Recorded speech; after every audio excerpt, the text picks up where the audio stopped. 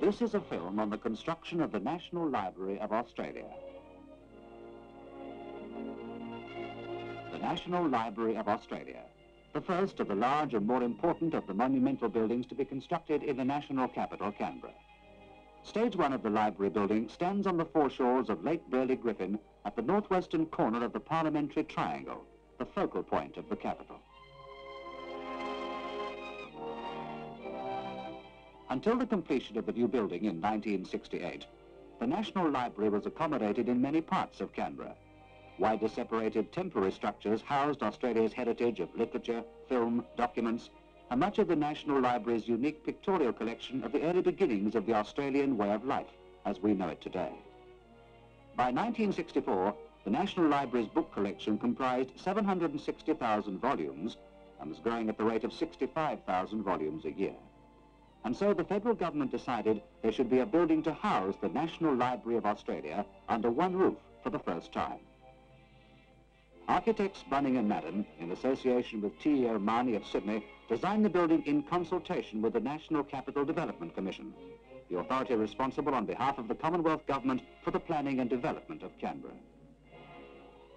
In May 1964, the work went from the drawing board onto the ground, and a start was made on the foundations of the new building to provide a functional library based on the most up-to-date ideas in library planning, and also to grace the Parliamentary Triangle with a handsome and monumental structure whose functions over many years would serve scholars, government departments, and the public.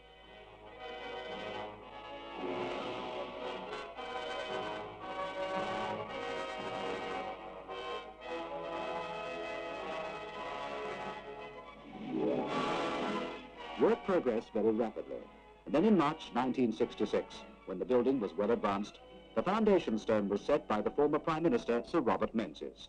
The Prime Minister of the day, Mr. Harold Holt, in introducing Sir Robert, said, "The National Library is assembling the records of the past, as well as those which will reflect current activities. For we cannot understand the present or plan for the future without a knowledge of the past. The resources of the library will be available, as they should be, to Australian people everywhere." I turn to my task of calling on Sir Robert.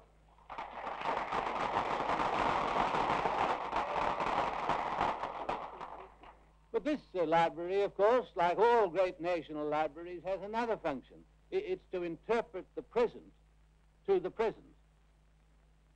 It's so that people now writing, now publishing, can communicate with people who are interested in the kind of thing that they're writing about. This is the great means of education by communication, to interpret the present to the present.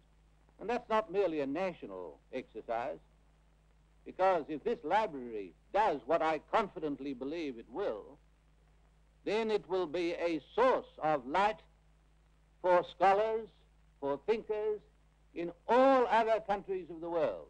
It will have a great international significance.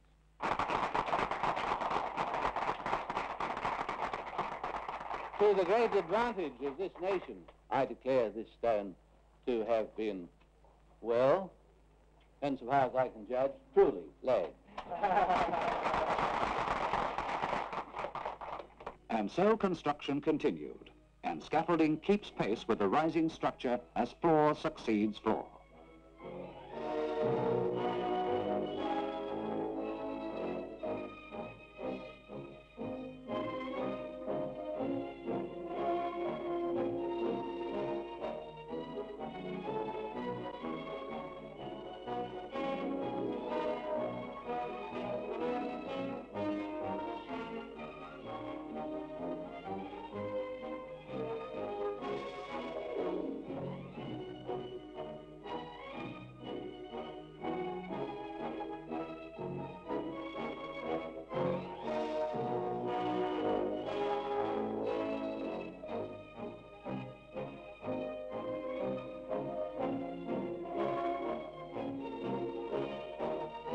The first stage of the National Library, when completed, will be a horizontal building of 5 stories and 2 basement floors 340 feet long by 149 feet wide.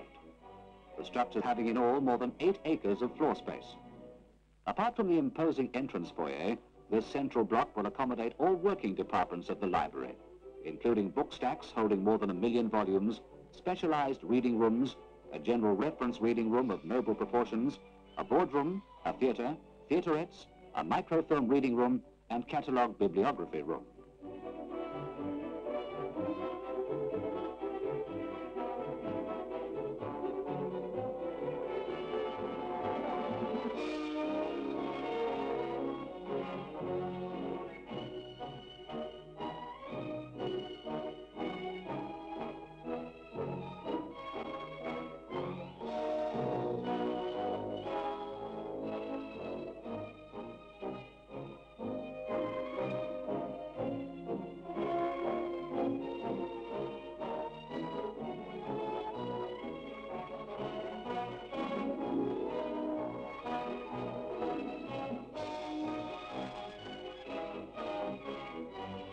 The marble and travertine facing is fixed on metal cramps and stands clear of the face of the structure, leaving an airspace between.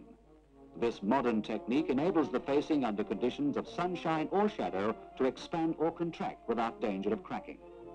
The classic form of the building and the aesthetic expression clearly denote the building's important function even in the material used on the outside: granite, slate, bronze, copper, and various marbles including Roman travertine.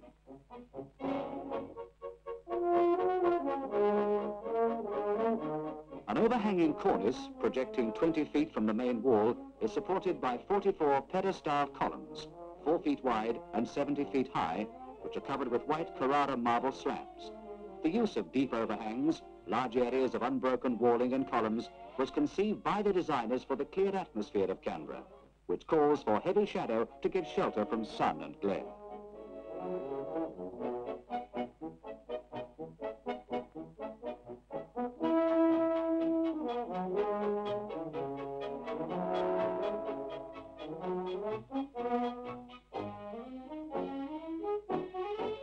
Roof level is reached.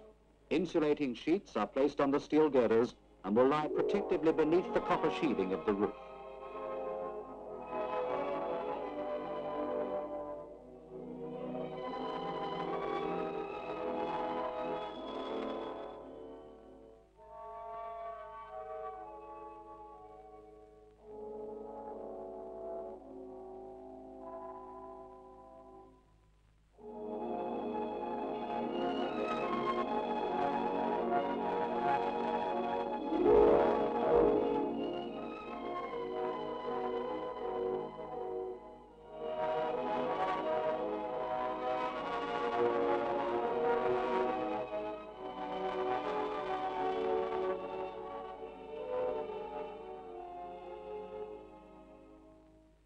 The window frames are of bronze. The seams of the windows are rubber corked and covered with plastic tape. The bronze spandrel panels between the windows are corked with a mastic compound.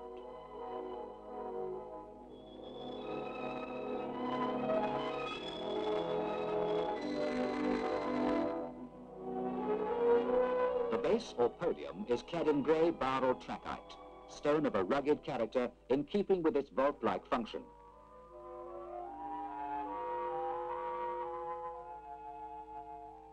The main book stacks are air-conditioned and in fact are housed behind this facade, which is coped with sawn trachyte, later to be topped with a granite handrail.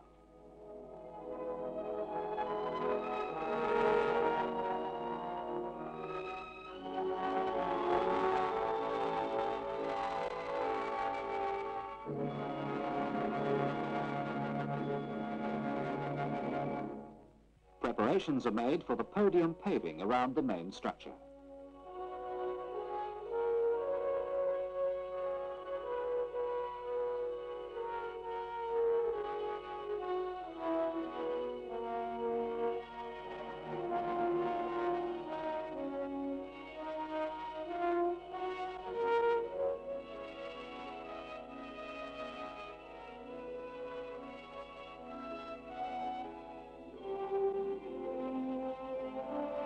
Norwegian quartzite tiles are laid.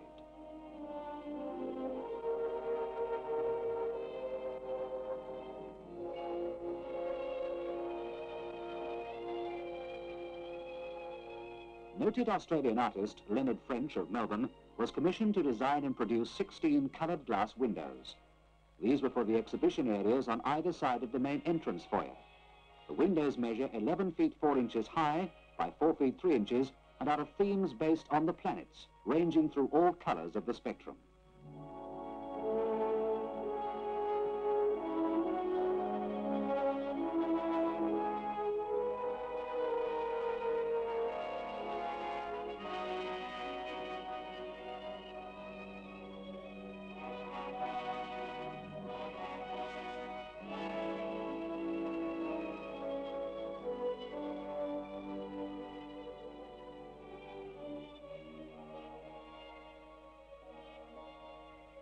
Six internal columns, clad in white Carrara marble, are in the spacious entrance foyer and run through 2 floors to support a mezzanine gallery, which is approached by stairs of Greek white pentelic marble, the stairwell being of blue-green Italian slate.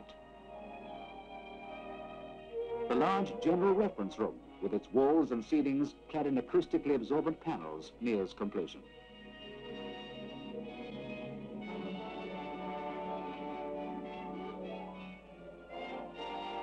Now that the paving of the terrace is finished, the lower sections of the columns can be clad in marble without risk of damage.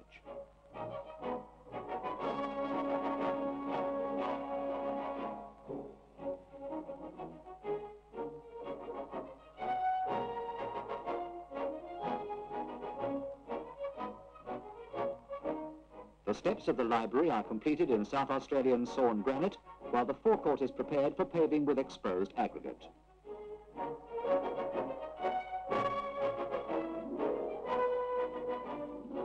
One of the final works undertaken at the library is the installation, testing and adjusting of decorative twin fountains set in a large pool in front of the main facade.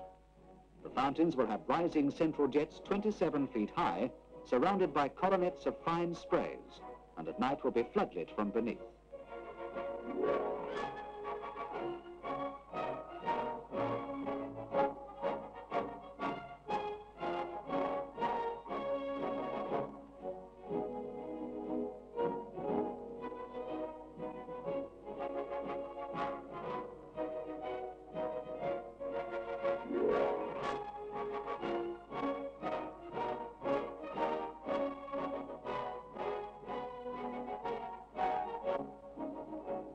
The handrail of the terrace balustrade of imperial black polished South Australian granite is about the last work to be executed in the actual construction of the National Library. There remains only the many small clearing and finishing jobs to complete the project.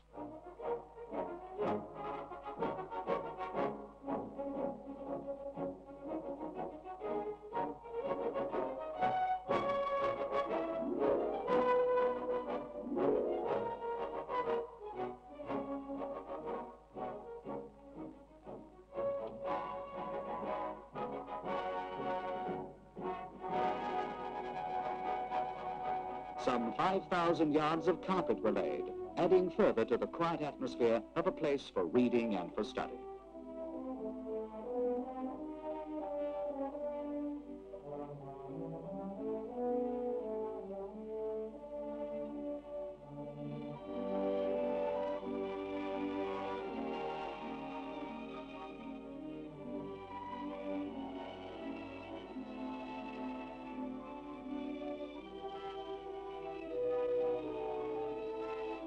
The basic construction of the National Library now being finished, the National Capital Development Commissioner, Sir John Overall, formally hands over the building to the Secretary of the Department of the Interior, Mr. Richard Kingsland, who in turn hands the symbolic golden key over to the Chairman of the Library Council, Sir Grenfell Price. The only outside ornament on the National Library is to be above the main entrance doors.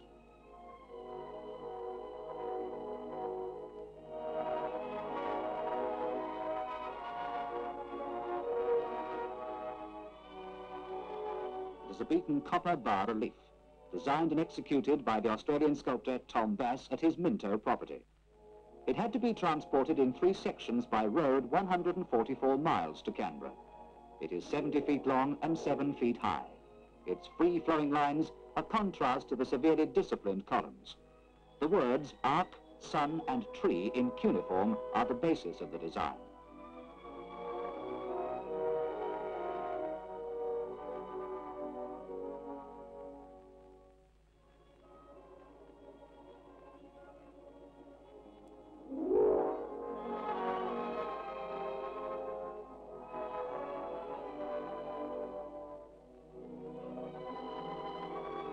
All that now needs to be done is the furnishing and stocking.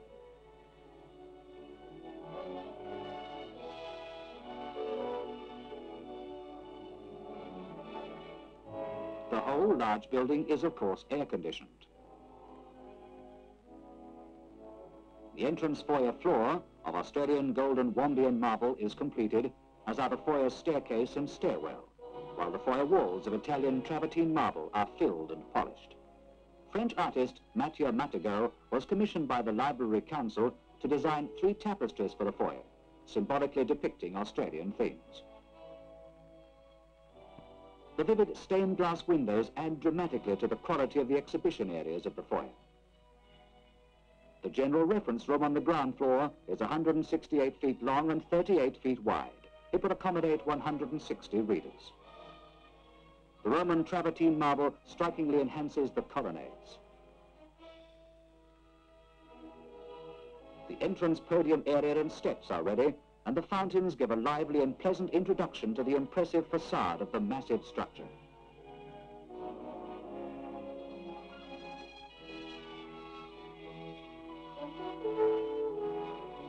Through the building's high colonnade, some of Canberra's skyline can be seen across the waters of Lake Burley Griffin. A reminder that the functions of the library are there to be used by the public, while the building itself adds to the quality of the national capital.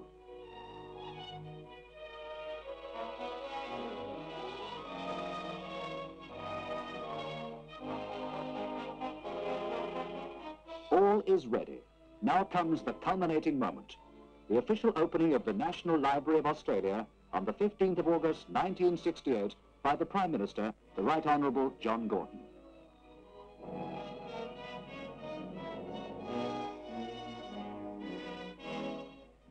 Just over 100 years ago, another man, opening another library, said, and I quote, "A great library contains the diary of the human race. A library, as part of a worldwide library service, will keep that diary up to date for us to study the world's todays, as well as its yesterdays, and by being able to study its todays and its yesterdays, perhaps enable us to be the more wise in seeking to shape the world's tomorrows." I have such pleasure in declaring this National Library open. And so, after a period of 4 years' construction, the library now enters its life of service to Australian scholarship and research, standing forth clearly in the Canberra scene as a contemporary version in the spirit of classical design.